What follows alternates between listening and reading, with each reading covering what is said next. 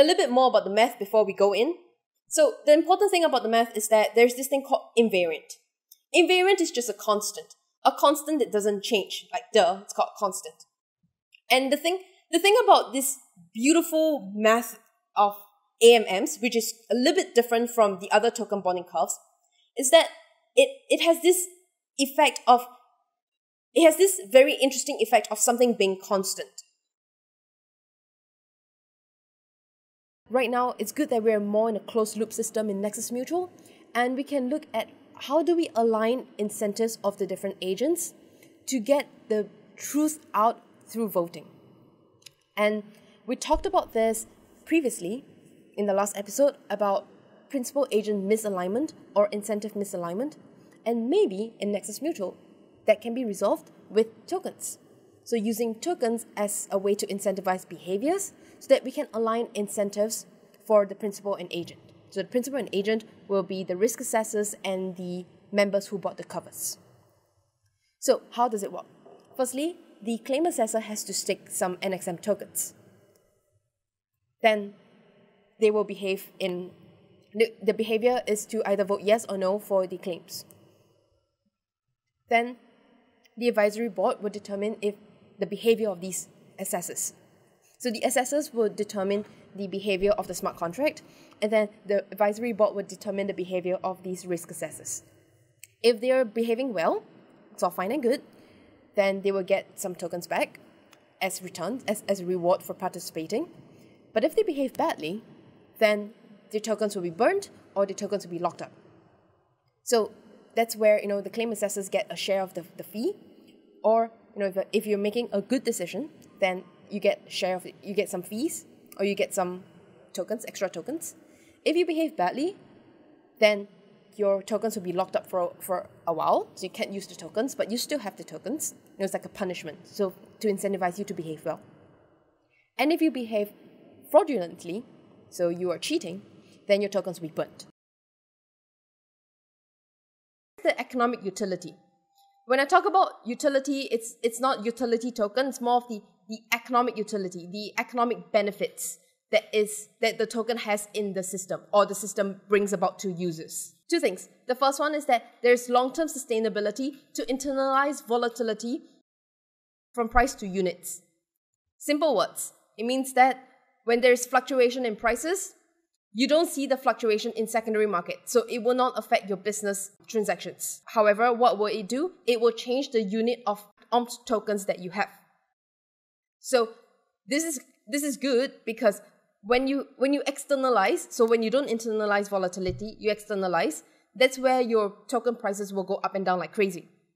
When you internalize them, then your token prices can be a bit more stable, which is what they want.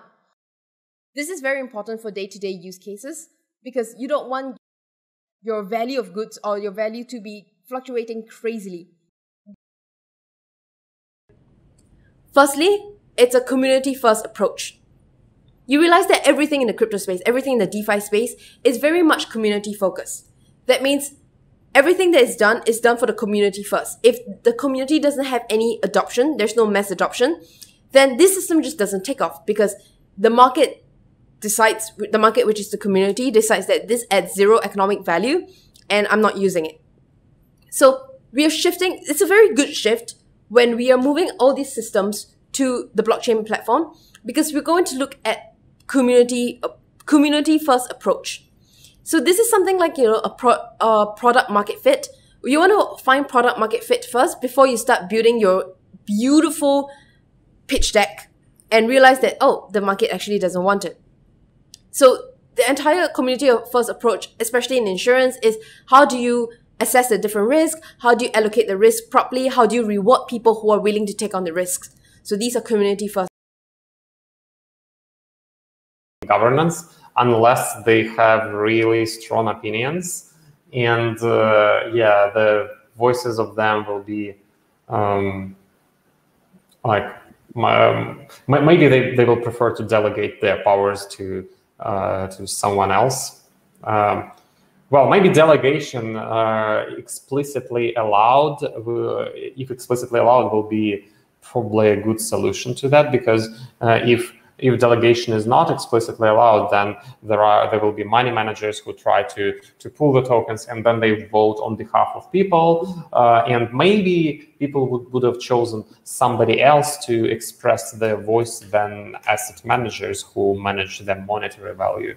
So maybe the delegation could actually be a solution, but then it kind of shifts more like towards so like in like a financial system, you give assets to some asset management company and they vote on your behalf, but here it could be probably a little bit more like a political system where you give a vote to, I don't know, some representative who represents your vote, and they maybe don't manage your money, but so that's probably good, but then it kind of comes down to some PR and whatever for those token politicians. In the most fundamental starting point, token economics is about managing the supply and demand of tokens while considering the opportunity cost of doing so. Demand can't always be created. As the designer of the ecosystem and token, it is important to think of the use cases and the value add that the token can bring. This defines the demand of the tokens. The more use cases and value add it brings to the users, the more sustainable the demand is. So this is a decision that I have to make. And in economics, it's about decision. It's about making decisions, right? So making decisions are your behaviors. We want to understand how do people behave and what can we do to affect this behavior. And this is where rewards come in. Yes, we all like rewards, right? Rewards are basically incentives, and this is very good. So we want to decide between being a validator or liquidity provider. Well, there's nothing that's free in the world. You can't just get rewards by not doing anything. We do something by staking. So if you are a validator, you have to stake tokens. And if you're a liquidity provider, you have to provide liquidity, which is a different kind of staking. So this is the decision you make. Do I stake or do I provide liquidity? Now, how do we decide? Other than all the different risks that you're considering, one of the ways to decide is in a very objective way is to look at incentives, which are your rewards. And now the system has two forms of rewards. You have rewards to liquidity providers and rewards to validators. So if you think about it, you have a big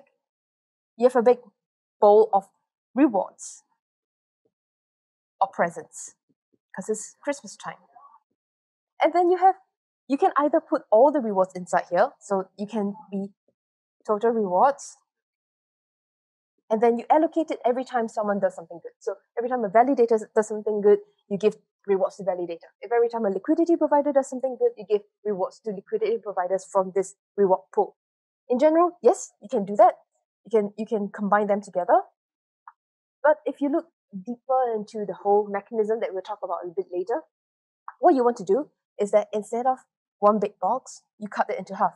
So half is for liquidity providers, one is for validators. So all the rewards inside here will only be given to liquidity providers, and all the rewards inside here will only be given to validators because they're separate. Why are they separate? Because they exist on two different ecosystems. They're two very separate things that we want to encourage, the two very different behaviors, two very different outcomes to the behaviors. And that is why we have to separate their rewards into two big segments, into two separate segments. Yes, everyone talks about governance token. I still have no idea how to price governance token because it's kind of like a mix of discounted cash flow plus some form of voting equity-like structure. It's still very complicated. A lot of people are using governance token and governance token as a way to give reason for the existence of native tokens. That makes sense, okay? What I would suggest is to have a clearer use case for it. Why do I say so? So for example, some assets, some protocols have governance token for a good use case.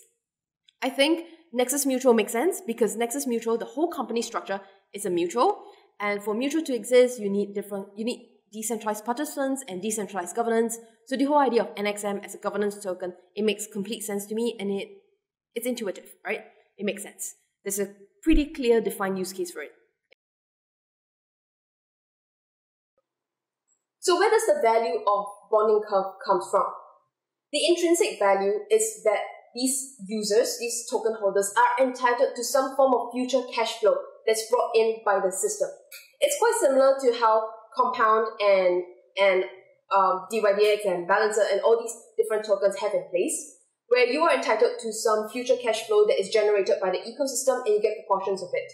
In the same way, it's quite similar because by holding the tokens, you are allowing the value to accrue in the pool balance, and then it increases until a certain amount, and then when you withdraw, that's where you are cashing in the monetary value increase based on the future cash flow or based on the cash flow at that moment, and you can withdraw that profits. So that is one example of where the intrinsic value comes from.